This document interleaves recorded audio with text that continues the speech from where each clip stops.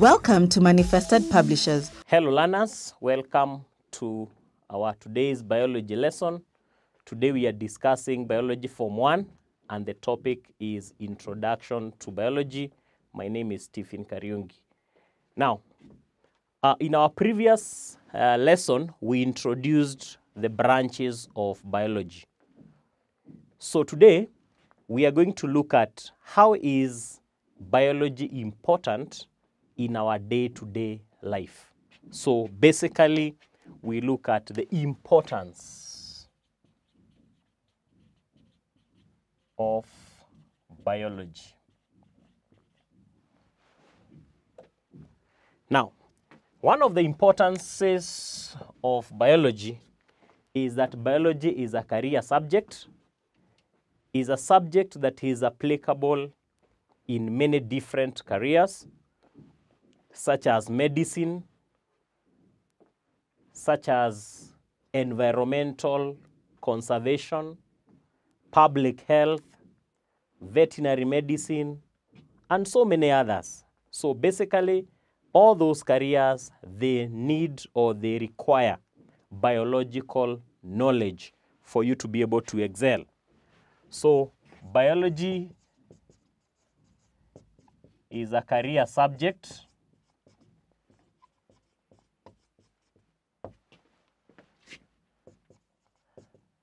that prepares learners for the study of medicine,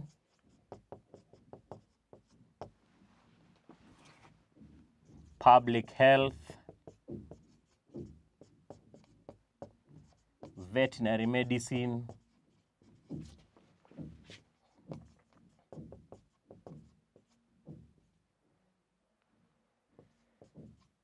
etc. So that is basically one of the importances of biology as a subject. Number 2 is that biology helps to solve environmental problems.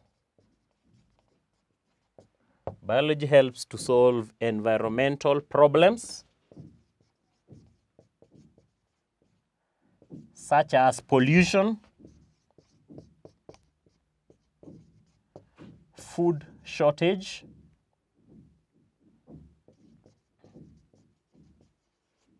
etc.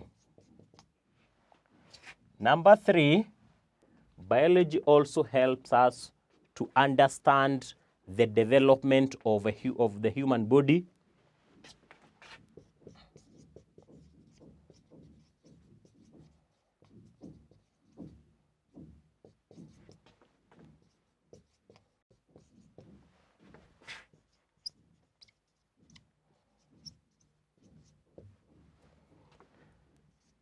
Number 4, also biology equips the learner with scientific skills such as observation, analysis, evaluation, and so on and so forth.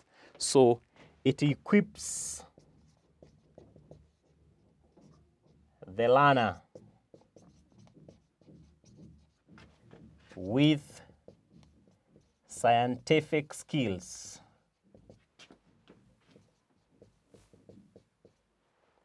e.g. observation, evaluation,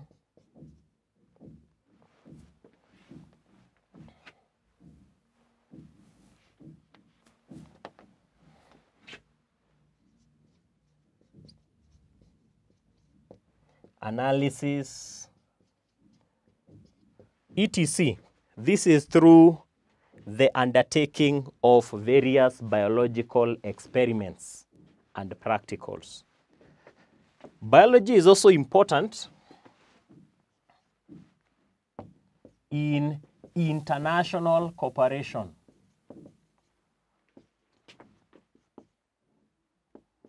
It's important in international cooperation in dealing with in dealing with challenges such as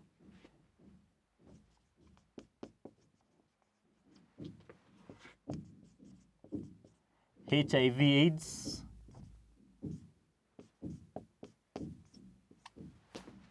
global warming,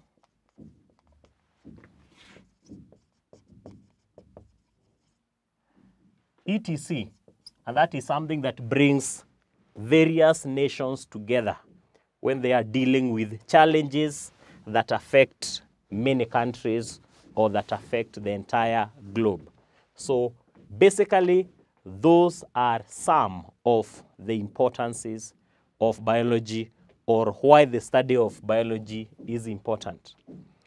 The other thing that we are going to learn is the characteristics of living organisms. For us to understand biology better, it is important that we know which characteristics are common in all living organisms. And I want us to use an acronym. And this acronym is Mrs. Gren.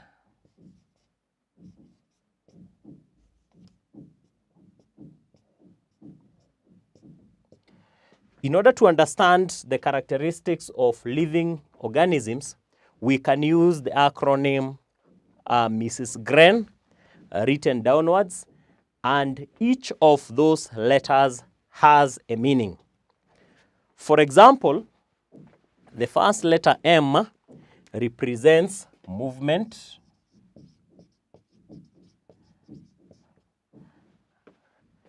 Then respiration,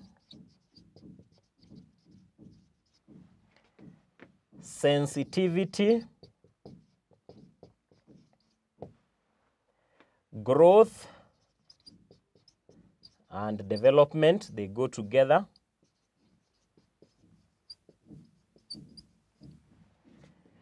There is reproduction,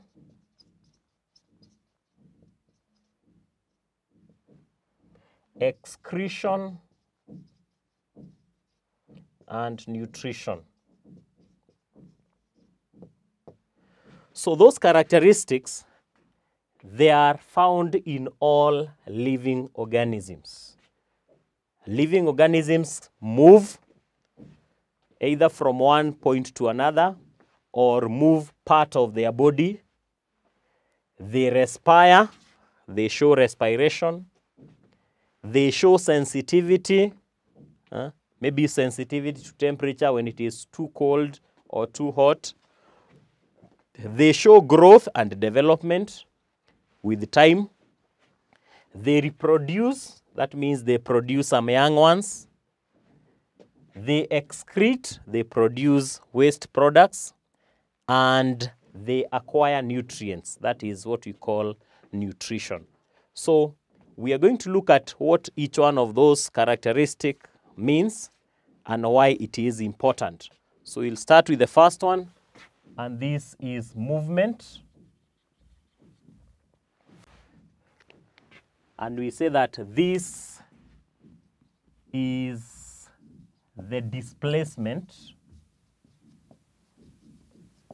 of part of or entire body. So organisms are able to displace part of or their entire body, and that's what we call movement. We have also respiration,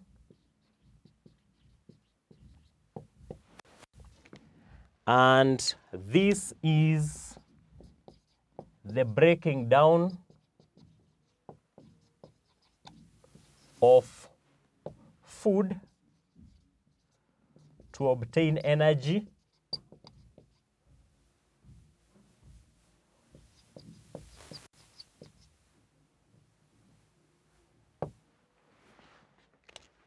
we have sensitivity,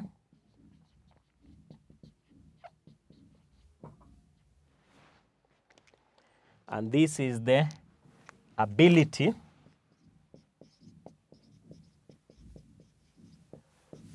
to detect and respond to changes in the surroundings. We need to be aware of our surroundings. Number 4, we have growth and development. And we can define the two separately. Growth is the irreversible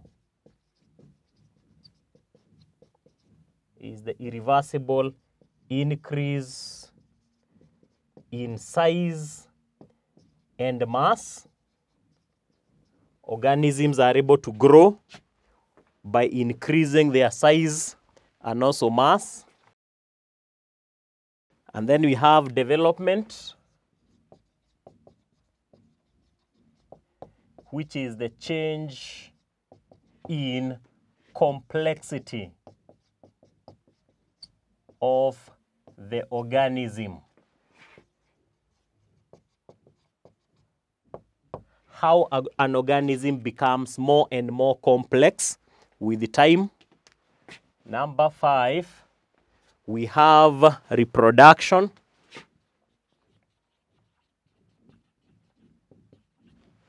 And reproduction is the ability to produce offspring of their own kind. Ability to produce offspring or young ones of their own kind.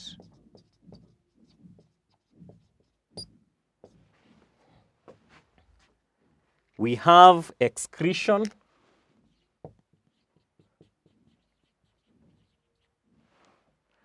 The ability to remove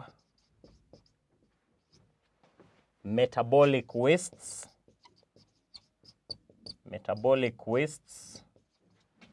from the cells.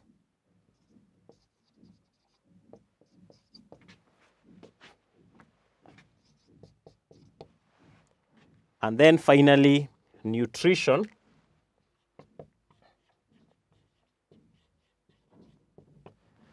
Which is the ability to acquire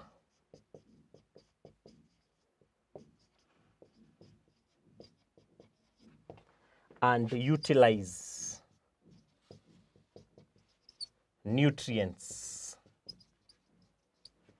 in the body.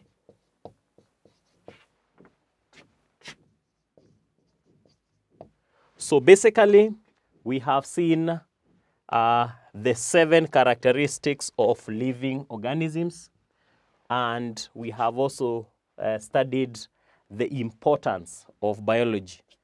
We have studied that biology is a career subject, and we have seen careers where it is applicable.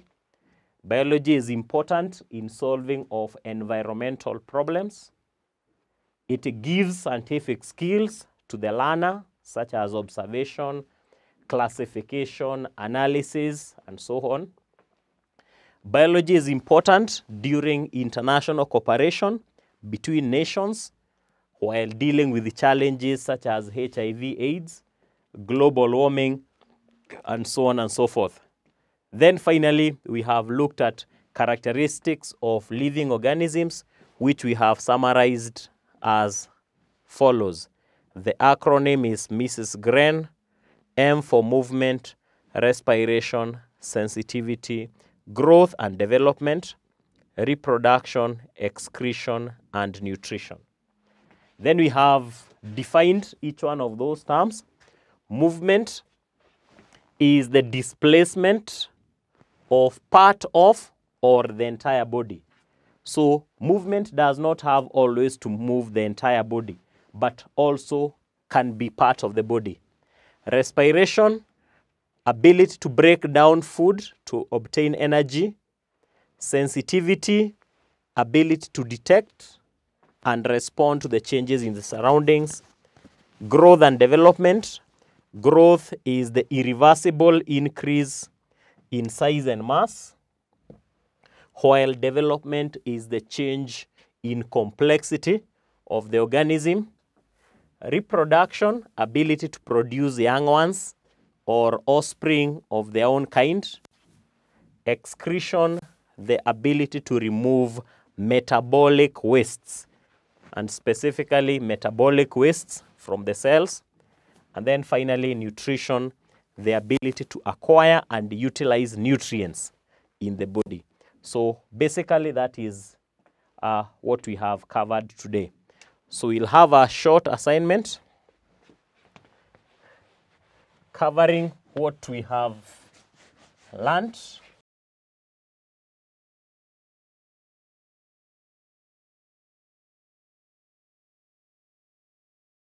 So the first question, give 4 importance of biology.